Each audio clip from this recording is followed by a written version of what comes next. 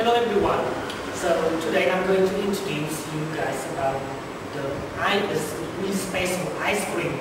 I guess that you guys can try many kind of ice cream around the world, but this one will make you guys really surprised because this ice cream we can make in a very short time, very special technique to do it.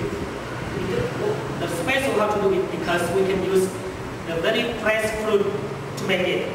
For example, we can use these berries or use this strawberry, many kind of fruit like this banana. We mix it with the milk here and other flavor like berries flavor, whatever. So all these things we mix together in this square pans.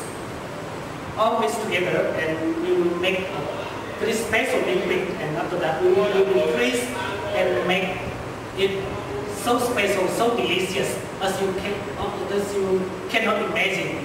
So I won't take you guys many times anymore. So I'm going to start it to show you guys